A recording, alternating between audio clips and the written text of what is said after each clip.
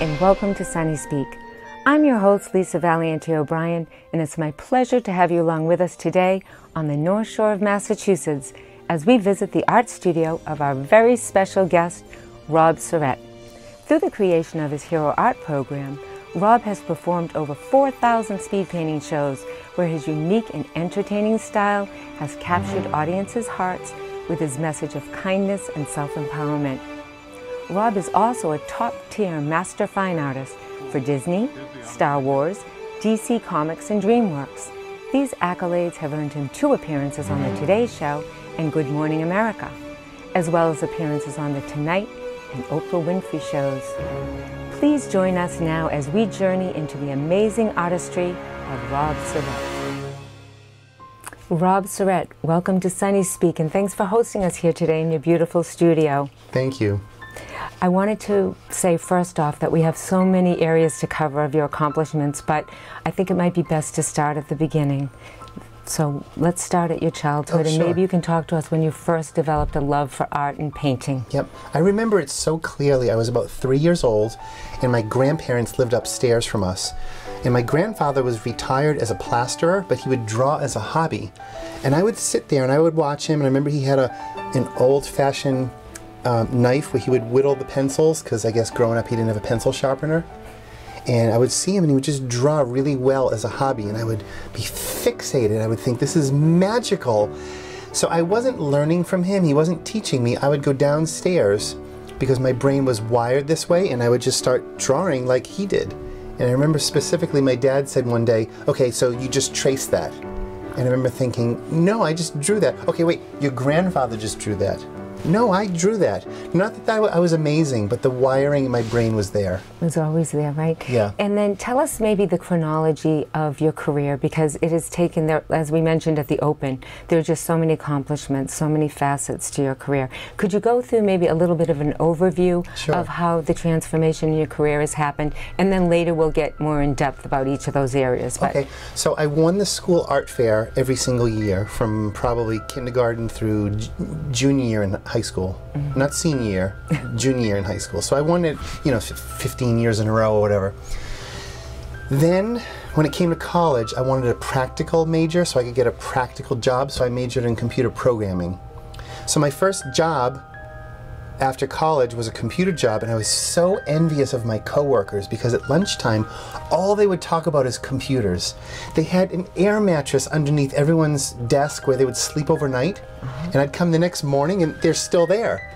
And I was so envious because they would have worked for free if they had to. They were so in love with this computer job, except for me. And I thought to myself, how can I be as happy as they are in life? I love drawing, I love art, I love visual arts, so therefore I'm going to take the risk and I'm going to dare to go after that, which is where my heart was always pulling me. So I was still living at home, so I didn't have really many bills, so it was the perfect time for me to launch an art career. So it took 4 years to get full-time, and I tried a bunch of different things, and what really took off was my speed painting show at schools. Now, where did you get your education in art? Oh, I didn't go to art school. I never took any art classes. Oh my goodness, so you just worked on this on your own, and you just honed your craft in your very own. So even with speed painting, how that happened is our high school teacher, I say our, because my wife and I went to the same high school, she asked if I would come back for career day. And was that in Arlington? Is that what you Actually, no, we went to Mackinac High School in Cambridge, which was a regional private Catholic school. So our favorite teacher said, can you come back and speak to the kids for career day? And I was like, I'm like 22 years old and I don't really have the years as some of these people, so what do I talk about?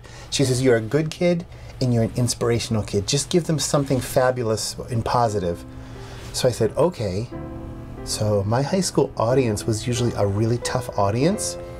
And I thought, what I'm going to do is I'm going to do a speed painting of Martin Luther King while playing his speech. So I got my radio from my bedroom, played his speech on a cassette tape.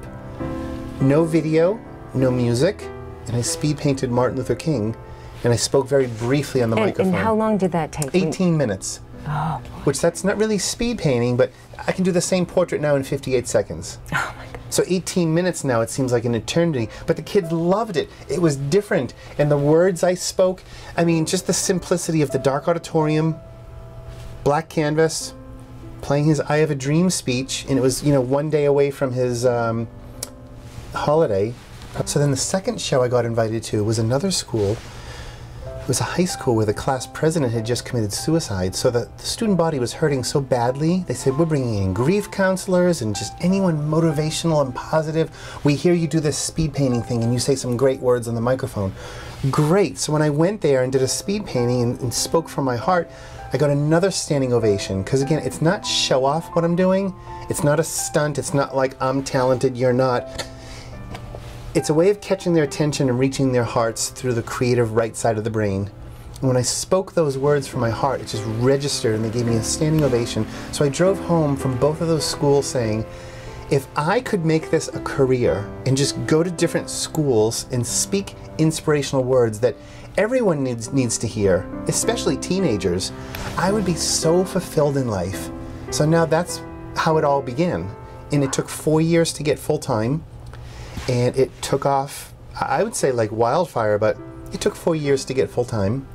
Yeah. And now I'm going to start my 25th year in 3 weeks. I was just going to ask how many years. That's amazing. Yeah, over 4,000 schools. And I do want to delve into that a little further too, but can you explain for us how you receive the inspiration to create in the process? Because it's, you know... I want to see if I can articulate it so really people will understand, but the word people use all the time with my show is it's inspiring. And I've heard it so many times, I know that that's what people are expecting, and I know that's what I'm known for. Okay, so what is inspiration?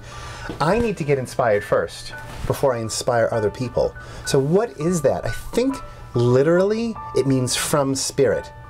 To be inspired means from spirit. So when I first thought of this idea to speed paint, I was mowing Mrs. Parrell's lawn in Winchester, Massachusetts. And what you're doing when you're mowing a lawn or maybe jogging or driving on the highway is you're kind of in a daydream state where people will miss the exit on the highway.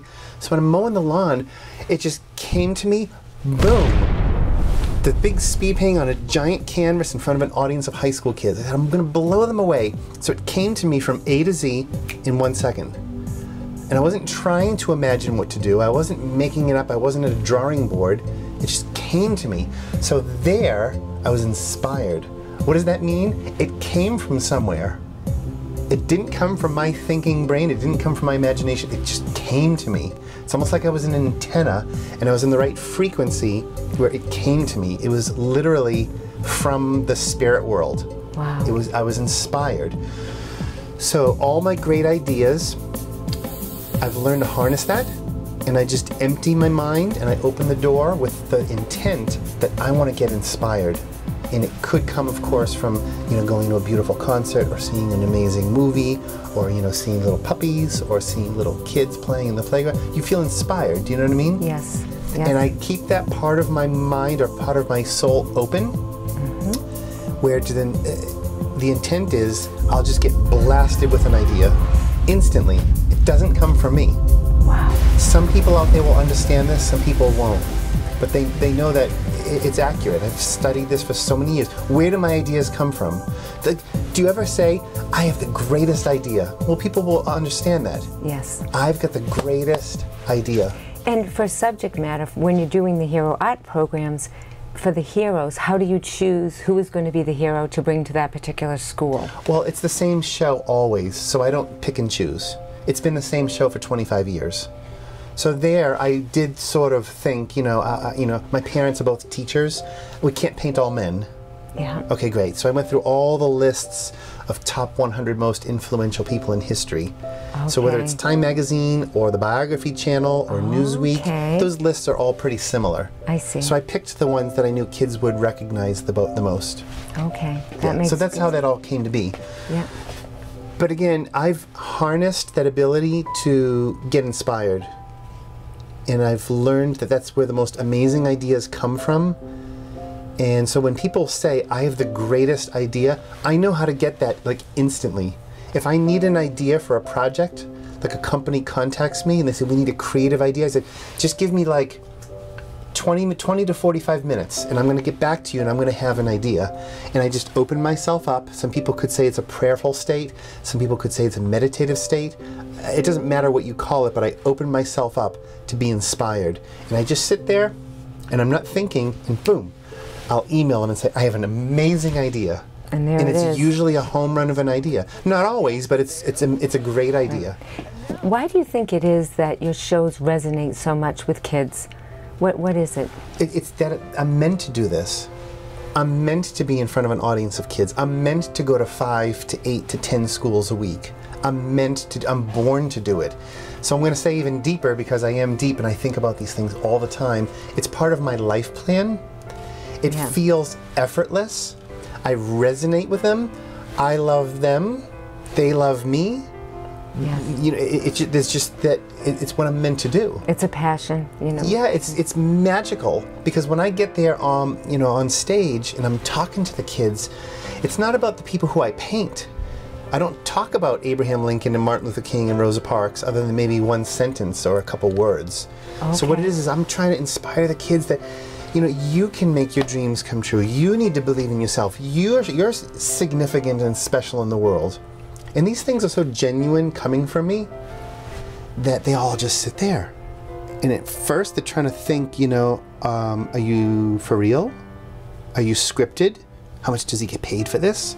You know, they're trying to figure it out. But before long, they're just all on board and they just listen. And then I get flooded afterwards where they all want to come up and hug me and take pictures. And it's not about I'm awesome and I'm showing off. It's about I've touched their hearts and I've given them something to go away with. Rob, is there a specific story that you can tell about the impact of one of your hero art programs and how it affected a student?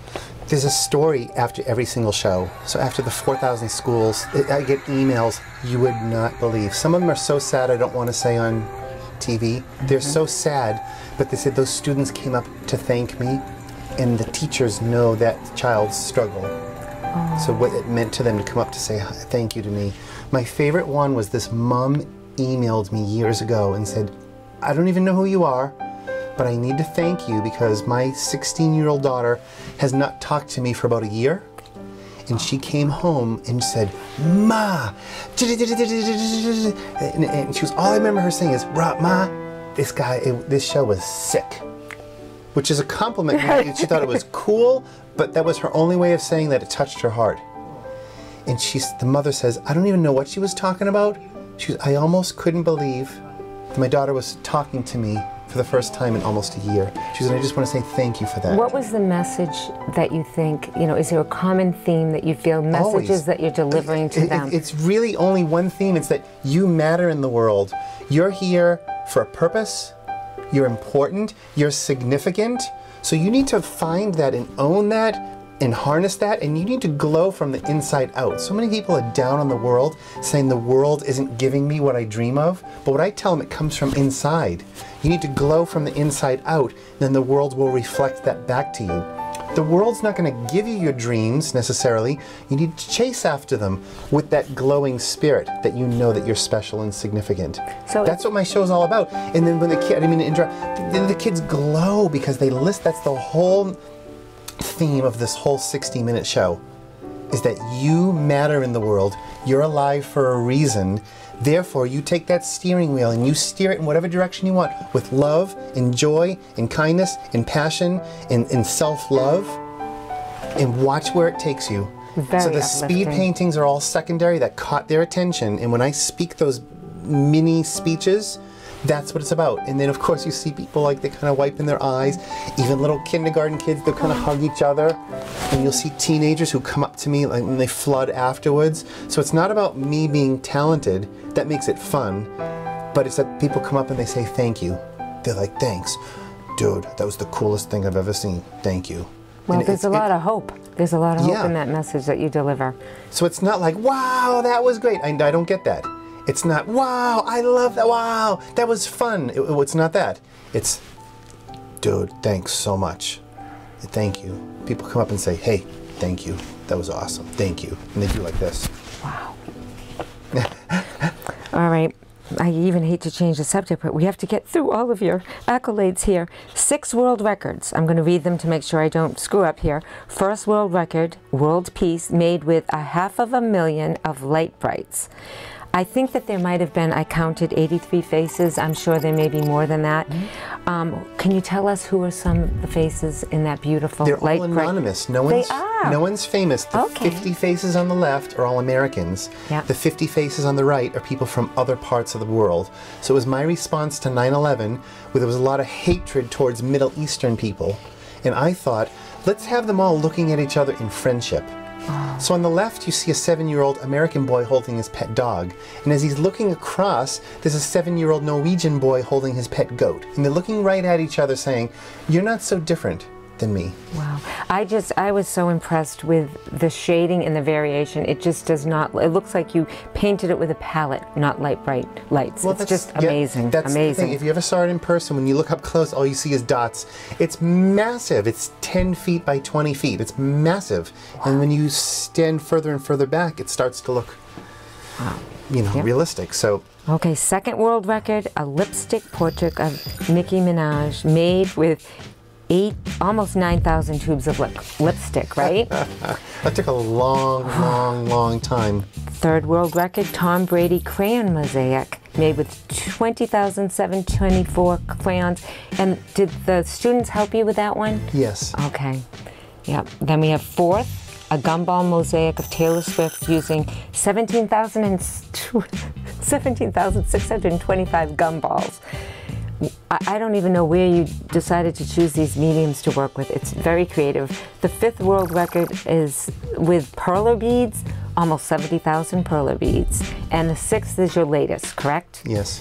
I beat my own world record. With Ed Sheeran gumball mosaic. Yep, that's a tribute to Red Nose Day. Now, you just asked, I don't know how you get these and ideas. I did want you to answer that, please. I'm inspired again. It's that I feel inspired. The idea of Nicki Minaj lipstick, I saw her on TV with the bright lipstick, and I'm like, the idea just came to me like in 1 second. I called Ripley's Believe It or Not and said, I have the most amazing idea, blah, blah, blah, and they're like, I love it. When can you get it done? I'm like, I'll start it today if you want. I had to figure out how to do that. Where did you get all the lipstick?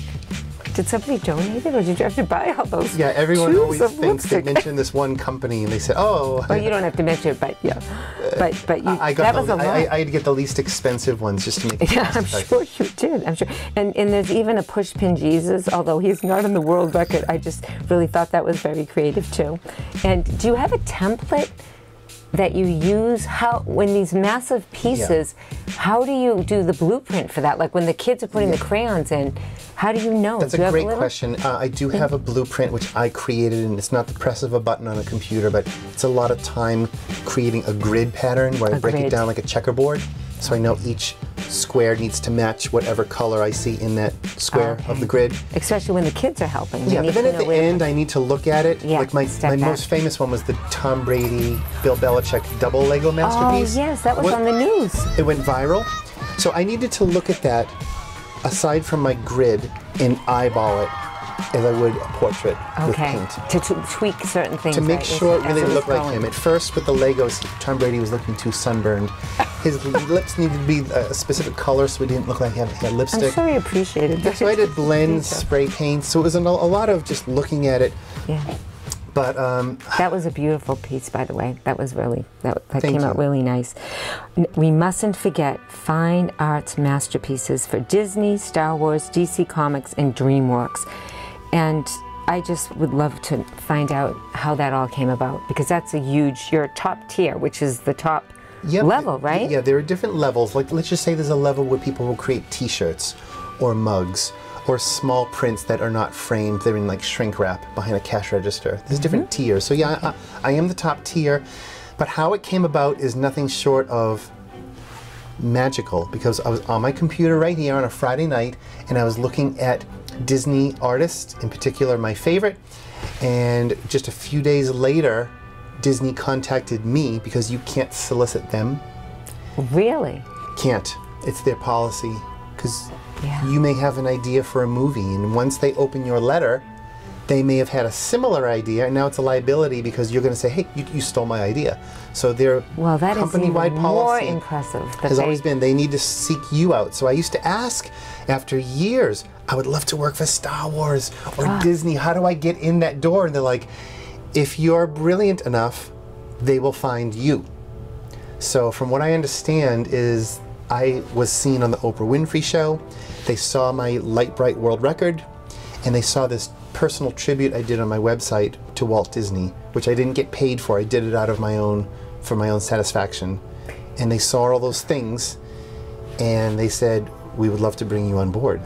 Wow. So that was maybe about 6 or 7 years ago, and it's been a dream job, because one of the first things I asked is, do I have to quit going to schools? And they say no. They said, we understand what you do, and we understand that you're good at it, and you're meant to do it. That so we're not going to take. So you didn't have to choose. You can continue that, but you need to give us your time, a certain amount of hours per week. And the fact that you can still stay here in Massachusetts. They said that. Right? They said, it makes the most sense, they said, to stay where you're the most comfortable. That's so great. with our three young kids, it made a lot of sense just to stay put. What was the first painting you did for Disney? They left it up to me. So I said, how about, I don't know, Mickey and Minnie, the most classic. They said, it's classic, you'll always do well. That's a great place to start. Oh. So I had to come up with different concepts, and a lot of them they've seen before, like Mickey, Minnie holding hands, walking on a beach, or sitting at the edge of a dock holding hands, looking at the moon. Yeah. So the idea they like the best is Minnie coming out of a horse-drawn carriage, and they're going into a ball together. Oh. They said, we've never seen that, we've never heard of that. Wow. So that was my very first one. It took 600 hours, 300 hours to conceptualize, because everything you see there is made up. It's my creation. Nothing is from a movie, nothing's copied from a museum. Even the little balusters on the staircase, I had to invent everything. Wow. The carriage is all mine. And then after that, you had the DC Comics, and then the Star Wars, everything, ended up following. I also want you, if it's okay, to talk briefly, because we're on the countdown, last 5 minutes here, your TV appearances. How did it come about? Because Oprah and Jay Leno, I mean, that's really big. So when I was visiting schools, thank you, I wanted to get certain corporate events. I wanted to get the big prestigious events, the celebrity events. And I remember hearing quite a bit, well, what do you do? I speed paint. Where have you speed painted? I visit schools. They're like, oh, what else? And that's all. I visit schools, but I'm really amazing at it. They're like, oh. It was a low, credible kiddie market from a lot of people's point of view. Okay. So I got a little frustrated. So I said, okay, now I need to make myself a little more professional. Not professional, a little more... I wanted to put myself... Would it be like mainstream? Like, because you started doing speed painting for shows, right? I wanted to make myself more mainstream on a bigger platform to get more credibility. So I sent out hundreds of videotapes back then, and eventually Good Morning America said, we would love to have you on the show. And when I did, it was a success. They said, how come we never heard about you? And I said, okay, honestly, I've been sending videotapes for years. You never got any of them? They said, it's hit or miss. We don't have time to watch them all. We happen to watch yours. It's amazing. So then from there, it snowballed. And then you got the other invitations. Oprah One is led huge. to another. They all led to each other. Right. And the other thing was some of these speed painting performances now, there was one that you did the painting of Steve and Tyler. So those were happening simultaneously, or? No, it started off just visiting schools. Okay. And then I got on Good Morning America, and then it jumped from all Good Morning America to all the other big TV morning, evening talk shows. And then I started to get the corporate events. Then I started to get the celebrity events. Then I started getting the big, prestigious, because I had this credibility. Yeah. You know, they're like, we've seen you. We saw you on the Oprah Winfrey Show. Yeah. So there you go. You're all of a sudden at this level. I was no different than I was 5 years earlier, or 1 year earlier.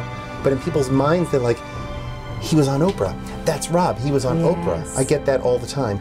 He was on Oprah. Now, he's a Disney artist. I'm the same person. I have the same process, the same skill, the same talent. And you've gifted a lot of, artwork as well. I know that I had seen here that you, is Ralph, how do we pronounce Ralph's last Macchio. name? Ralph Karate Macchio, Kid. the Karate Kid. Yep, and you presented Big Bird to Carol Spinney. I think you also did a painting for the Queen of Jordan and Andrea Bocelli. Tell us about the Queen of Jordan. How did that come about?